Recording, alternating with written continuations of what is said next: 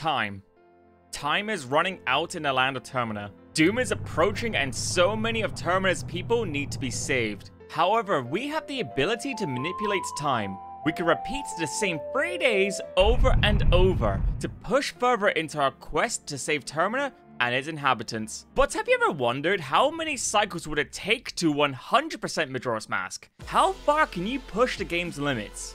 The rules for this challenge are simple: 100% the game. Absolutely no glitches can be used, and Song of Time must be used as sparingly as possible. But I'm also throwing a twist into this run. Last time we attempted to beat Majora's Mask in one 3-day cycle with the bare minimum. For this run, we're attempting to cram all the necessary tasks into our first cycle again, but we're going to push its limits even farther than last time. Cafe and Anju, Romani and the Ranch, the Gilded Sword, Gathering Masks, all of these are on the agenda. How much is possible in only one cycle? Let's find out. Right at the get-go, we start preparing to get the wallet by farming the bushes in the opening section to hit 99 rupees and grab the Deku Nut chest further in. Now officially in Clocktown, you can see just how fast the timer moves in the Deku cycle. Here's a comparison to what it looks like during the first to main cycle. That's the 3 times clock speed kicking in. For this cycle, we're locked in Clocktown, so there's only a few things we can do. We can grab the stray fairy in the laundry pool and hand it in to get magic. We can deposit rupees until we obtain the adult wallet. We can complete all 3 days of Deku Playground for a piece of heart. We can play the Postman's Counter game to get another piece of heart. We can start the Bomber's Hide and Seek minigame to get the code to access the observatory, and grab the Moon's Tier, which is used to get the land deed needed to reach the clock tower on day 3. And of course, we can immediately give the deed away to the toilet hand to get a rather questionable piece of heart. To round off the Deku cycle, we grab one more piece of heart outside the clock tower and face off with Skullkid, who has a temper tantrum and has to be calmed down with bubbles. He drops a blue potato and we have our ocarina back, and Dream Zelda teaches us the Song of Time. Now you might be thinking, Smiffic, why didn't you buy the bomb bag and bomb shoes? I have a good reason for this. Ladies and gentlemen, let me introduce you to the One Cycle version 2. I want to see how much I can cram into our main cycle, so that effectively works as a one cycle run, i.e. the entire game, not 100%, but start to finish, crammed into one main cycle so that it does everything our one cycle route did from the previous video, but also improves on it. So, as to not get any time advantage, I'll wait for the main cycle to grab the bomb bag and bomb shoes. Day 1 of the first main cycle, let the madness begin. Starting off, we play the inverted Song of Time. For all the crazy stuff we're about to try, this song is vital to the plan. Inverted Song of Time extends our time from 54 minutes real time to 3 hours. After learning the Song of Healing, we can finally pull this Deku mask off our face and be a real boy again. Now, it's go time. Kicking down the clock tower doors and storming towards the chest behind the shooting gallery, we have our silver rupee to buy our bomb bag and bomb shoes. Straight after, we activate the owl statue in Clocktown. This will be vital. Now, last time I was using Young Link to inefficiently shuffle around on his human feet. However, I had access to one of the best movement options already, Deku Link. Deku Link's backwalk speed is much quicker than Link's, so we can save some critical time. We back skip to the most important owl statue of the run, the Milk Road Owl statue. This owl statue is needed for 3 tasks, one of which will be a run killer if failed, getting Epona. Now, if you didn't know, Epona is essential to reach Akana and Great Bay without glitches. But we'll have to get Epona's song, which is taught by Romani, who is currently cut off by a giant boulder that can only be bypassed with a good old powder keg. And Romani will only teach you this song up until 5:59 PM on the first day. If we miss this, we've wasted an entire cycle, and any chance of a flex on my last video is out the window. We have 12 hours to tear up the land of Termina, gathering all the items required to reach her. Briefly, we need the Sonata of Awakening to get into Woodfall Temple to get our bow, to get to the mountain path leading to Snowhead Temple. Then, we need to get the Lens of Truth to see Damani in order to get the Goron mask, learn the Goron Lullaby, and get into Snowhead Temple. Grab the fire arrows, melt the ice block in the powder keg Goron, and pass the keg test. All of that, then we can blow up the boulder. But the owl statue is important for other tasks. To 100% the game, we need to complete the Romani questline and the Cafe Anju questline in this cycle. More on that later. Next, we heal the Witch in the Woods of Mystery. This opens up the boat tour and leads us to the Deku Palace. I'm not using the beans here, but for a good reason, which I'll explain later. A quick backflip onto this door frame into a front row allows us to grab the ledge, and taking out the Deku Scrub gets us access to the captured monkey and Sonata of Awakening, our first dungeon song. So we book it to Woodfall, grabbing a song of Soaring on the way. We're going to be putting that song to work in this run. Our plans for Woodfall Temple is simple. Get in, get the bow, book it straight to Snowhead. We can come back and finish the dungeon later, but we're on a serious time crunch right now. We have 8 hours to complete 2 tasks this time. Getting Epona and getting Kafei's mask. After learning a harsh lesson last time, the moths were avoided this time. Alright, no pop by moth. Oh, not this time, moths! Not this time! And no death occurred. After striking down a Dynafos, the bow is ours. Time to break the giant icicle blocking the path to Snowhead.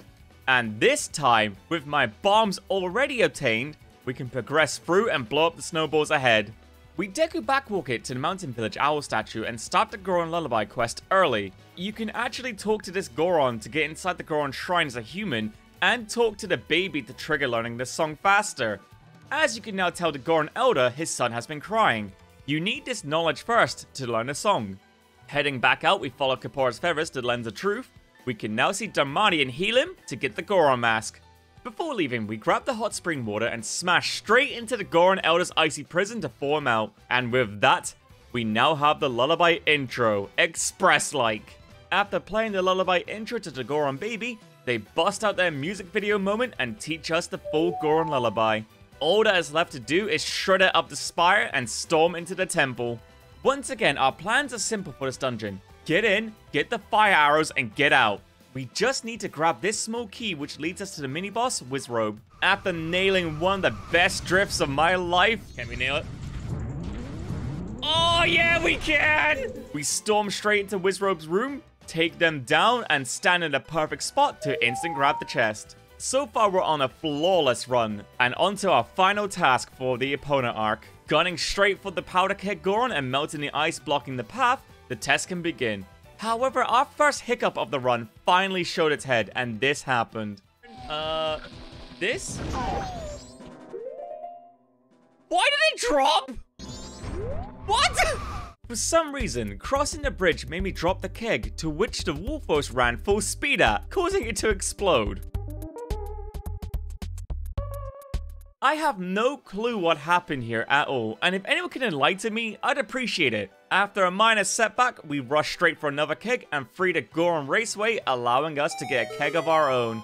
After warping back to Milk Road and blowing up the boulder, we dash straight to Ramani and finally learn Epona's song.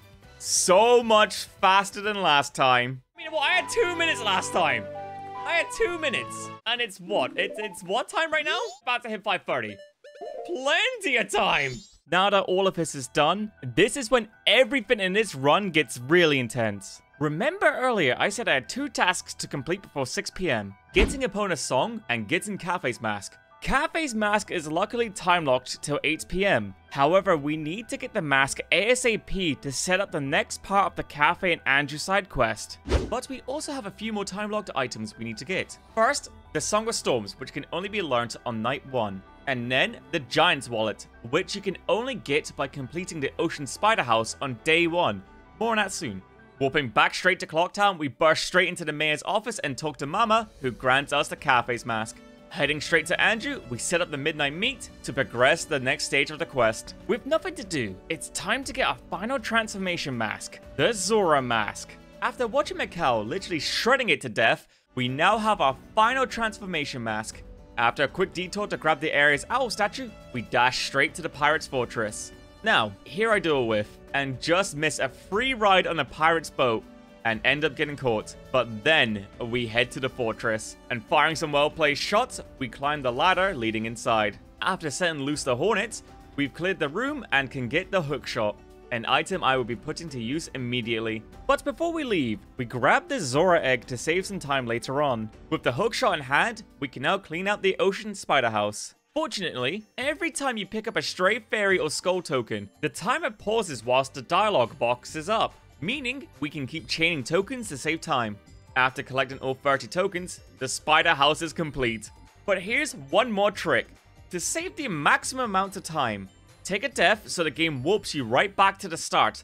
Since we already have all 30 tokens, the wallet guy is now here and waiting for us. We only have 3 more time-specific activities to round this day off. Get the Song of Storms, meet Andrew, and stop them to help Romani. Warping back into Clocktown, it's time to do a quick shopping trip, but not before grabbing the Bremen mask from Guru Guru. As I was heading to the shop, I realized I didn't actually drop off the Zora egg yet. So we do a quick return trip to Great Bay and drop off the egg to free our bottle for a red potion, which we will use shortly. Next, we collect a stray fairy again, which will return to the fountain momentarily. Since we already know the Bomber's code, it's actually possible to get the Bomber's notebook without doing the minigame again. All you need to do is give the code to the guard and come back out. Jim will then greet you and give you the Bomber's notebook. After that, we make a quick dash back to the observatory for the Moon's Tier, which we'll use to trade for the deed later. The clock has finally struck midnight, meaning we can do the next step of the Cafe Andrew quest, which gets us the letter to Cafe. After passing by Gram, who we have to leave to her fate, we hand in the Stray Fairy, which gets us the Great Fairy Mask. We now have 2 more time-sensitive events for the first night, getting the Song of Storms and stopping them from attacking the ranch. First, we use the red potion we bought to get the stone mask from Shiro, and then it's off to the graveyard to face off against Captain Kita for the Captain's Mask. After one slip-up due to being cursed by a bubble, Kita is down and the mask is ours. Using our newfound mask to order the undead around, we make our way to this Iron Knuckle. Using a mixture of bomb chews and bombs to keep our distance and a few crouch stabs, the Iron Knuckle is down and the Song of Storms is ours. Now for the final time-sensitive event to round off the day. After quickly handing in the letter to Cafe in Clocktown, we use the Milk Road Owl statue. It's time to stop them and keep Romani's mental state intact. The defense is fairly simple. Shoot the aliens that approach the barn. Here's a life hack. The dog will actually bark towards the closest alien to the barn. Good doggo. Finally, the clock has struck 5:15 AM, stopping their assault. The ranch is saved and Romani rewards us with a bottle. All that is left to do to round off this day is to hand in the sword to get it forged to the Razor Sword, heal Chimero's soul to get his mask, which is used to teach his dance to get a heart piece, and hand in the Moon's Tier to get the land deed. To kick off day 2, I decided to wait outside the Cocoa Shack, playing a little tune to myself until the clock strikes 6 AM. Once they open up shop and we can get in, we amass an army of loyal chick followers with the Bremen mask to get the bunny hood. Our means to make Link much faster. Next is opponent's time to shine as we challenge the Golden Bros to a race. To get the Garrus mask, we'll need to enter Arcana. Since it's the second day, I can collect my newly improved sword, the Razor Sword. This sword has a downside. After 100 hits, it will degrade back to our original sword, so the goal for now is to try to use the sword as little as possible. Now, it's time. It's dungeon clearing time. Woodfall Temple first. We face off with this mini-boss for the boss key. We trap a Dola in a perfect stun lock like the scrub he is. Then he's down and the heart container remains an oath to order are ours. With the boss down, we can now return the Deku Princess back to the palace and save the monkey. It's a happy ending. Now for the beans. Since we're returning the princess back to the palace, you leave Woodfall Temple facing the palace already. After dropping her off and almost getting caught in the gardens. Oh, baby! We collect our beans, which we'll need later on. Blitzing back to Snowhead Temple, it's time to face off a goat. Now this time, I'm not collecting the stray fairies with double magic. We'll discuss why later. We take down Wizrobe for the boss key, and it's goat time, baby. And here's the quick kill method. Fire off a barrage of arrows at goats from a distance to take him down much faster than the whole roller derby thing. With only 20 minutes of in-game time used and a flawless quick kill, Goat is dead and a second remains are ours. With Goat out of the picture, spring has finally arrived in the mountains, which means it's time to do the best activity in an apocalyptic scenario, go racing. We need to do the Goron race in order to get the bottle of gold dust. After one of the most nerve-wracking races I've had in Majora's Mask. No! Oh, wait, did we get it? Did we get it? Did we get it? Did we get it? I don't know if I got first. Yes! A photo finish gets us the bottle of gold dust. Now, since our goal is to complete the entire Romani and Ranch side quest, I decided to use up a bit of time to go to the Swamp Spider House to get the Mask of Truth. Why the mask? You can use it to find out which dog in the doggy racetrack has the better chance of winning. After blitzing through the Spider House, the mask is ours. Lastly, to round up the swamp for this cycle, We trade the deed for the swamp deed, netting us another piece of heart. The clock has finally gone past 2:30 p.m, meaning Cafe is about to get the letter we sent. After Cafe takes an age to go collect his mail, we break into the storeroom waiting for him. Impatiently waiting almost an hour and a half, he finally gives us the pendant. Rushing back to Andrew, we give her the pendant, which makes us stay in the inn. With a little bit of time spare, I decide to go into the treasure chest shop to get the heart piece in there and to grab the one located conveniently in this tree. Now it's time to finish off the ranch for good. Heading over to the doggy racetrack, we use our Mask of Truth to find the gold dog saying rough, meaning it's most likely to win. After some motivational speech moment, push the other dog to the side! You are the alpha dog! You've got the dog inside you! Come on! The gold dog places first, which gets us another piece of heart. The clock is now struck 6 p.m. for night 2, meaning we can go on a ride along with Cremia. After getting jumped by the Golden Bros and making them into a pincushion, Cremia rewards us with the Romani mask. Next, it's time to go racing again. After landing back into Great Bay and challenging the Beavers to a race twice, since it's all losers, they give us another empty bottle. And now we can collect all the Zora eggs, only 3 of which remain in both Pirate's Fortress and Pinnacle Rock. Time for a very quick detour made to Clocktown to grab our keg and other supplies we'll use later on. Back in Great Bay, it's time to put our bottles to use. After grabbing the eggs in Pinnacle Rock and Pirate's Fortress, saving all the Zora eggs teaches us the next song we'll need to progress, the New Wave Bossa Nova. With this, our next destination is Great Bay Temple. Now remember earlier how I said we weren't getting double magic? Well, that's because of the Romani mask. Since it's now past 10 p.m, we can now get into the milk bar and purchase something much stronger than double magic. Chateau Romani. This drink grants us infinite magic for the rest of the cycle, meaning I can spare magic moves to my heart's content. And since we're already in the milk bar, I decided to grab the circus leader's mask, the saddest mask you'll ever see. Lastly, another bottle of milk was bought for the well later on. Storming right back to Sora's Cape, we summon the giant turtle to get to our third dungeon, the Great Bay Temple. The routing here has been slightly changed since the last video to avoid the long jump. First, we head on back to the boss key room to grab the small key located below the water. This key is then used to face off the dungeon's first mini-boss. After taking it down with fire arrows and mineral sword slashes, we get ourselves the ice arrows. These are going to be used in a way you might have not seen before. After activating some of the turn keys to allow the water to flow, it was time we head back to the boss key room. You see, in the last video, I unknowingly performed what was known as a glitch in this temple, the long jump. I wasn't aware it was considered a glitch, I just considered it as an exploit. But I'm happy to toss it out this time and do it legit. This time, we're getting that boss key early without using long jumps at all.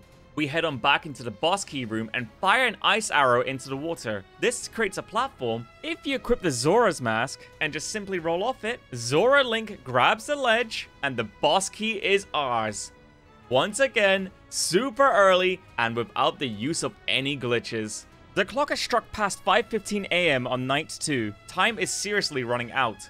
Next, we need to make a quick detour back to the mountain village since it's time to hand in our sword to get it forged for the final time. Handing in the sword, I decide to return straight back to Great Bay, now swordless. After activating all the turn keys, it was time to face off with Gyog. However, luckily for us, since we have Chateau Romani's effects on, we can spam magic infinitely and can use Gyog's quick kill method. If you snipe Gyog as it's lunging towards you and use Zora Link's magic move, aiming around its gills, this will then stunlock the boss, leading to a very easy kill. And with that, Gyog is down and the remains are ours. Only one final dungeon remains, Stone Tower Temple. But before anything, it's finally time to collect something we've waited patiently for 3 days. The Gilded Sword. Link's sword is now fully upgraded, all done within our main cycle. It's time to stock up on supplies and then head on over to Akana. Gunning straight towards Sharp, we played a Song of Storms, which for some reason melts the Gyptos away. I have no idea what's going on here. Anyways, the Gyptos are now gone, Sharp is now sane again, but dies twice, and it's off to Pamela's house to encounter some more nightmare fuel. After performing an exorcism, we now have the Gypto mask. This is a kid's game, man. What the hell is going on here? With our newfound Gypto mask, we can now communicate with the Gyptos down beneath the well. After giving these Gyptos their beans and Deku Nuts, it's time to face off with the giant Poe, which will be needed to progress further. However, here is when an issue occurred. Remember when I was in the shop? Like, literally a minute ago? I forgot to get one thing to progress further in the well. A fish. I was supposed to have bottled one up there. Luckily for us, this isn't too bad of a setback. A quick trip back to the shop again to get our fish. We offer its life to the Skipto, which then lets us further into the well until we finally reach our reward for this labyrinth, the Mirror Shield. Our means to complete the castle and stone tower temple. After a long climb, we reach the surface and stand just outside the ancient castle of Akana. After one heart attack later, if I miss this, I'm gonna just... Oh, Gwai, you're the best! And getting saved by a Gwai, smacking me back onto the roof. All we need to do here is explode a powder keg on the roof to expose sunlight into the castle and face off with the king of the castle, Egos. With the guards and Egos down, we learn creepypasta the song, which will allow us to climb the stone tower. The clock has struck 1 PM on day 3. 15 hours remain before the moon falls. We have 2 more time-sensitive events coming up. Meeting the Curiosity Shop owner, and of course, meeting Cafe outside Sakon's hideout. We now need to execute everything near flawlessly to even have a chance to pull this off. To climb the tower quickly, we utilize using only 1 transformation mask and Elegy of Emptiness to get the blocks in position where we can just simply hookshot over to the next location. Repeating this a few times, we have now reached the top of the tower. From here, we call over 1 block from the temple entrance and play Elegy of Emptiness again, which zips us straight to the entrance. This is it, the final dungeon, Stone Tower Temple. And what's perfect for us? Stone Tower Temple is insanely fast to beat if you know what you're doing. All we need to do is get the light arrows, which are guarded by the dungeon's mini-boss. After getting a few small keys and some dungeon clearing later, we arrive outside the Garo Master's chamber. Using our new freshly crafted gilded sword, we cut through the master like a hot knife through butter, and we are rewarded with the light arrows. Our last key item needed for this cycle. We now need to leave the dungeon and flip it on its head to tackle the inverted side. But the clock is nearing 4 PM. We need to make a detour back to Clocktown to meet the Curiosity Shop owner, who is waiting for us. After a quick chat, we're given a Keaton mask and the express mail to Mama. Mail will turn in later. Next, we head straight back to Stone Tower to start the inverted side. Now, this side is special, as we can save an absolute ton of time here. You see, normally you'd progress through, solve some puzzles, fight Wizard again for, I don't know, I lost count at this point, and end up next to this Igor. What if I were to tell you that you don't need to do almost any of that? Let me show you. First, we progress normal till we get to this hallway with the Dexy hand. If we take it out using a bomb, then face this wall and angle a Zora Link, do a little side hop into a jump attack, and there you go. We're already on the lower section, just outside the mini-boss room. Now down below, you can snipe Igor, who is above us. With some of the best shots I've ever hit, Igor is already down and the Giant's Mask chest has been spawned.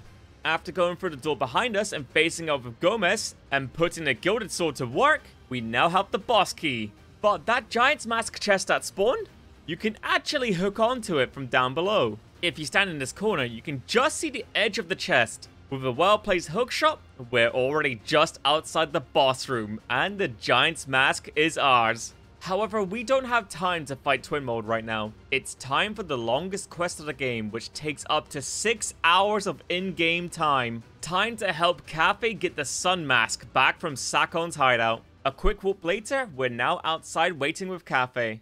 After trying to tell Cafe that there's a button in front of him, alright Cafe, just be careful, right? There's a button there. You can clearly see it, and it's a blue button, and it has quite literally Majora's Mask on it. Just keep aware of that button right in front of you, alright? Just keep an eye on it. I know it's a Sun Mask, man, but oh my god, Cafe, what have you done? And watching him almost ruin this plan, we quickly take down some enemies and solve some block puzzles, and Cafe is rewarded with the Sun Mask. Feels weird someone else getting an item in a Zelda game. Anyways, this is it. The final countdown has begun. 6 hours remain until the moon crashes into Termina. We are so close to our goal now. Bolting straight back into the inverted temple, we can luckily use the hookshot again to hook onto the Giant's Mask chest, which leads us to the boss door. Now time to face off with Twin Mode. After landing some well-placed light arrow shots and turning into Big Boy Link, the twins are down, and with that, every dungeon in the game is now complete with 4 hours and 38 minutes spare. But no rest for us yet. With the precious time we have left, we head back to Clocktown and enter the milk bar to give Mama the express letter, netting us our 5th bottle out of 6 total.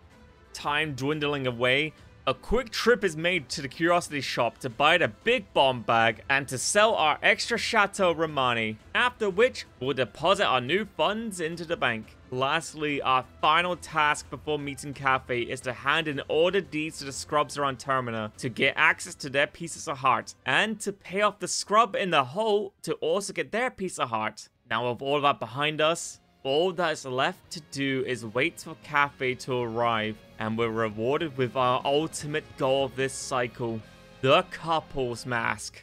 To recap, we managed to get Epona before 6 PM, reach Mama before 6 PM to get the Cafe's mask, stop them from invading the ranch, and help Romani and her sister upgrade our sword to its max potential, clear all 4 dungeons, clear both spider houses, hand in all the deeds, gather as many masks as we can, and finally, the Cafe Andrew quest.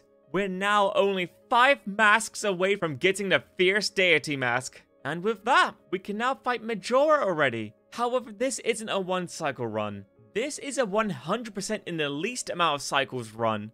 It's time to reset time and return to day 1. Honestly, all the hard stuff is already done. All that's left to do is a mask cleanup to collect the remaining masks, upgrades, and heart pieces. So I think it's time to cue the black bars, get the music going, and start this collect-a-thon montage.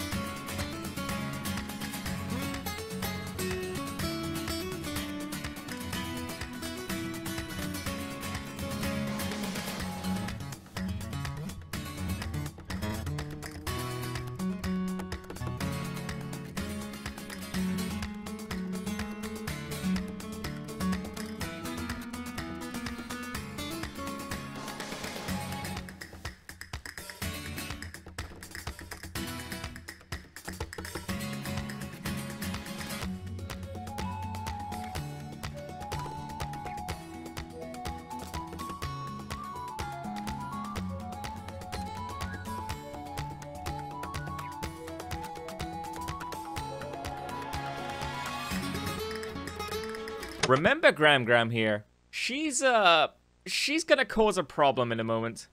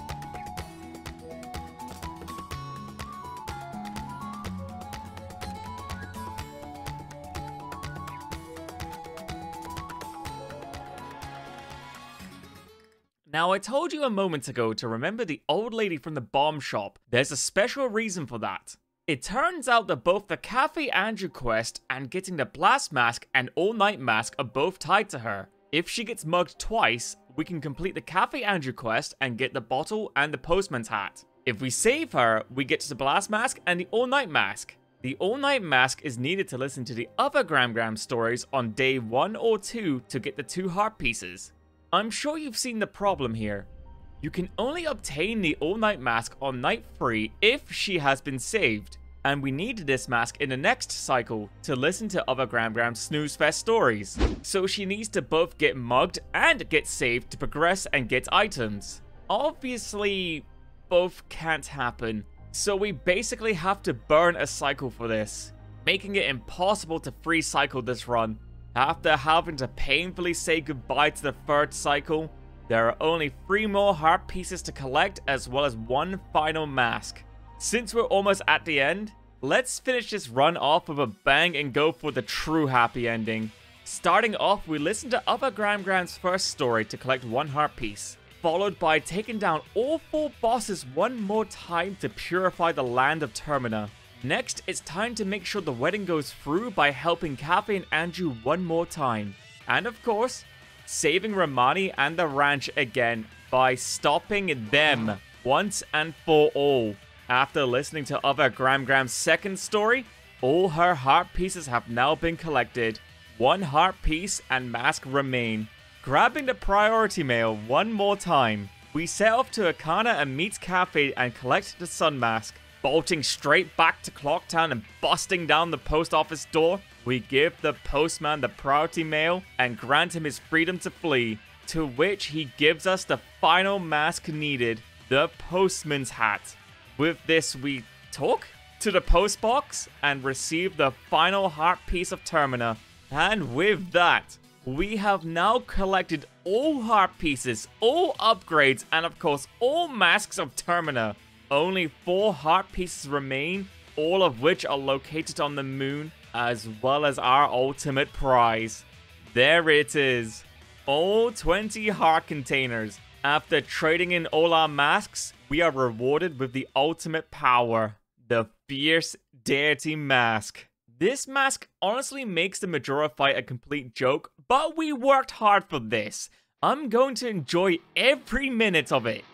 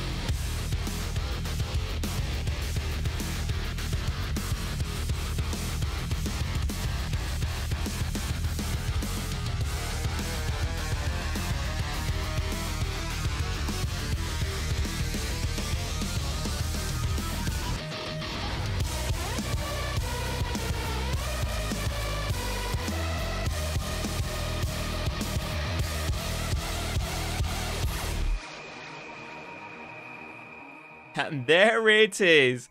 The minimum amount of cycles it takes to 100% Majora's Mask is 4 cycles. Or 3 cycles if you don't include the Deku cycle, since everything done on that cycle could have easily been accomplished on one of the main cycles. Let me know what you think. Do you think the Deku cycle counts as a main cycle? Or simply just a tutorial cycle? Thank you so much for watching. Shoutouts to my patrons, and as always, I'll catch you in the next video.